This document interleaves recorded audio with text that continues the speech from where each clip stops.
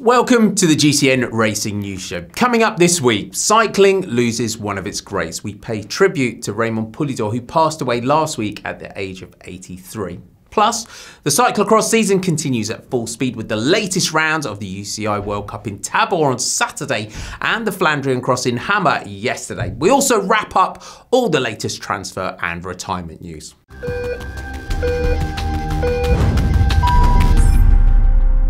Last Wednesday, we awoke to the news that French cycling legend Raymond Poulidor had passed away at the age of 83. The child of farmers, Raymond was born in 1936. Like many stories of that era, he was given a bike by a local bike shop owner and started winning races early on. After his compulsory national service, he returned to racing and turned pro in 1960. It was his results at the Tour de France that earned him the Eternal Second nickname. He finished on the podium 8 times in total and won 7 stages, but he never won overall. And in fact, he never even got to wear the maillot jaune. But when you look at his palmarès, that nickname is quite unfair. He won a huge number of races, such as Milan-San Remo in only his second pro season, Paris-Nice, Flèche-Wallonne, the national championships 3 times, and the 1964 Vuelta a España, amongst many others. He also finished in the top 10 of a Grand Tour on 15 occasions. He raced in the colours of Mercier, and it was his bitter rivalry with Jacques Anquetil, you could say, was the making of his lifelong popularity. A farmer's son, softly spoken as opposed to the coiffeur San Rafael man, it seemed the more he lost, the more popular he became. When Anquetil retired, however, he then came up against a new phenomenon, Eddy Merckx. He finished 3rd in his final Tour de France in 1976 behind Lucien van Impe before retiring from racing in 1977 after an incredible 18 years with Mercier. Now that's loyalty for you when you look at modern sport. It's quite unusual, but incredibly refreshing. After his racing career, Poulidor became a regular at pro races such as the Tour de France due to his links to many sponsors. He has been, in recent years of course, very visible due to his grandsons David and Mathieu van der Poel, who clearly adored their grandfather. The outpouring of love on social media from all who knew him clearly gives you a measure of his popularity. He was a true legend of the sport, and he will be sorely missed. We at GCN would like to pass on our condolences, love and best wishes to Monsieur Poulidor's family and friends.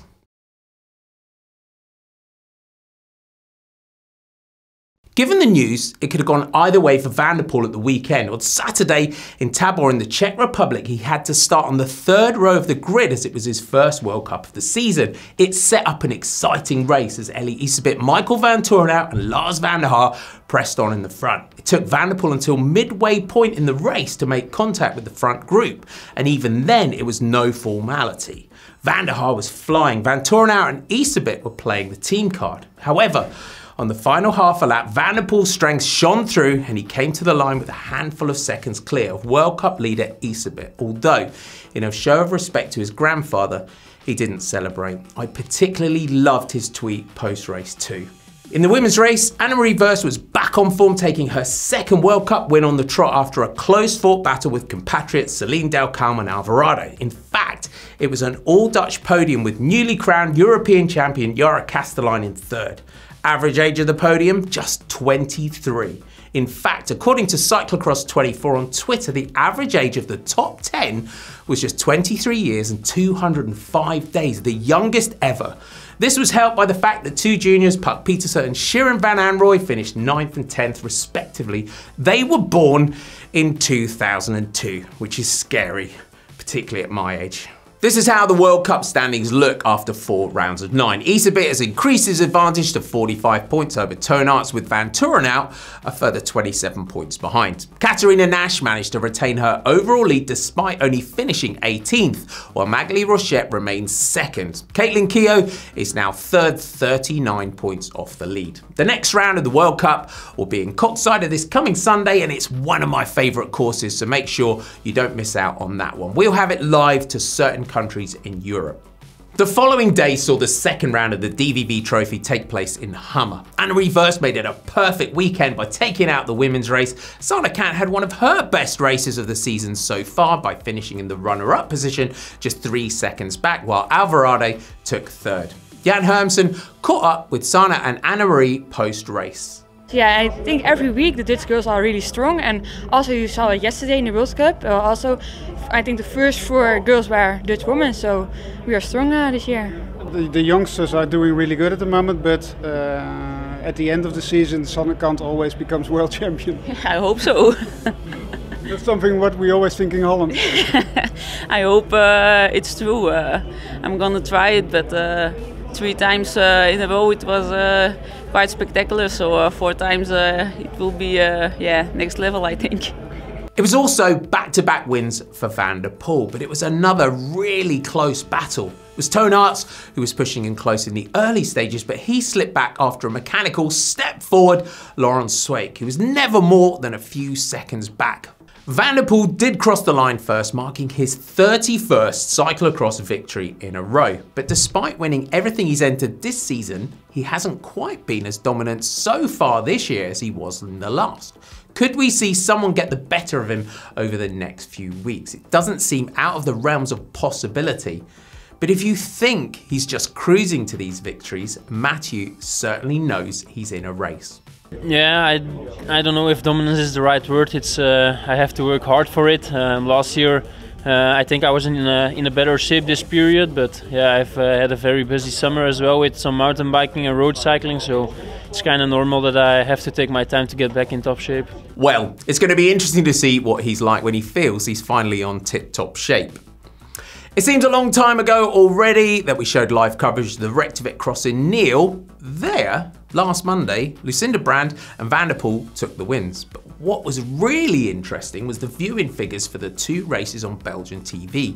For the first time ever, there were more viewers for the women's race than the men's, 577,000 to 561,000. And I, for one, am not surprised. The women's racing has been far closer with far less predictable winners than the men's racing, which has been dominated by Van der Poel for some time now.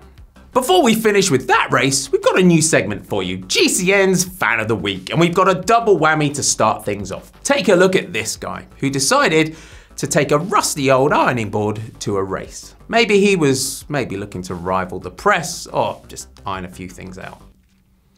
I'm sorry. And maybe then this gentleman who attempted the mud back in Neil with a Tiger onesie and a B-twin with some very skinny tyres. The Tiger of Flanders. Fair play, sir. If you see anything out there, such as these 2 examples, and catch them on video, we'd love to see them. You can upload them directly to the GCN app, or alternatively, use our uploader, a link which you can find in the description below. The EKZ Cross Tour in Switzerland headed to Hidnap Castle for round 3. Nasty weather made the course spectacular for both riders and spectators alike. German champion Marcel Meissen made his mark on the men's race and recorded a record-breaking 5th victory, beating Frenchman Francis Moret's previous best of 4, and his, of course. In the women's race, fast starter Christine Majerus, according to the organisers, took off like a fire engine. This is the Luxembourg champion styling in similar fashion to Meissen just said about putting time into her rivals, finishing in a minute and a half clear of Francis Marlene Petit and German champion Elisabeth Brandau.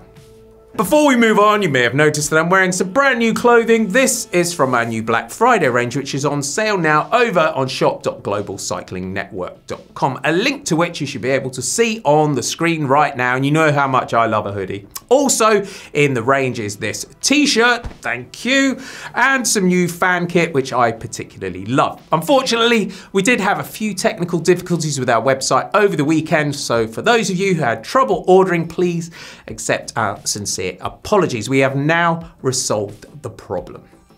Now, in other news, yet another big name rider has confirmed his participation at next year's Giro d'Italia, Raymond Poulidor. The Frenchman has never competed there before, having almost exclusively focused on the Tour de France, but he adds his name to a growing list of star riders, including Peter Sagan, Vincenzo Nibali, Jakob Fuglsang, and possibly Geraint Thomas too. The one Grand Tour that hasn't yet confirmed its route for 2020 is the Vuelta a España. The official announcement will not come until the 17th of December, but there are some rumours circulating that it could yet again visit France and take in the Col de Tourmalet in the Pyrenees. This came from French newspaper La Dépêche. At the Ghent 6 day, it was local favourites Kenny de Ketelaere and Robbie Hees who took the win in what came down to a nail-biting finish. It was the final sprint in the Madison, which is the final event of the 6 days, with De Ketelaar getting the better of Jasper de Burst, who, with teammate Tosh van der Sande, had to settle for second overall. Meanwhile, Mauro Santambrogio has been handed yet another ban, this time a 3-month sanction for competing in a small fixed gear criterium in Italy. Santambrogio didn't declare his previous misdemeanors and he therefore shouldn't have been eligible to compete. Some transfer news now, and first up, AG2R have completed their 2020 lineup with young Brit Harry Tanfield.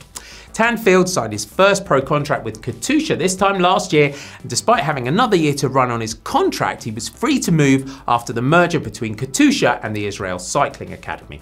Johannes Fröhlinger has called an end to his career after 13 years as a pro, the last 9 of which have been with Team Sunweb in its various incarnations. The German spent most of his time as a team captain on the road, riding for his team leaders. Sam Dumoulin, who has had an even longer career, 18 as a pro, is also calling it a day. The Frenchman's biggest win came at the Tour de France, where he won stage 8 in 2003. The 39-year-old will now become a sport director at the B&B Hotels Vital concept team. Bahrain Merida have added 2 young neo-pros, 20-year-old Brit Fred Wright, who won a stage in both the Tour de l'Avenir and the Baby Giro this year. Also 20-year-old Colombian Santiago Buitrago Sanchez. Finally, Lotto Soudal ladies have added to their roster Abby May Parkinson, who has been riding with the Drops Pro Cycling team for the last 3 years. Coming up next week, we'll be looking back at the next round of the UCI Cyclocross World Cup in Koksijde. In the meantime, if you'd like to see some of the most controversial moments of the 2019 road season, Si and Dan go through them in a video which you can find down here. Have a great week. Thanks for watching. Bye for now.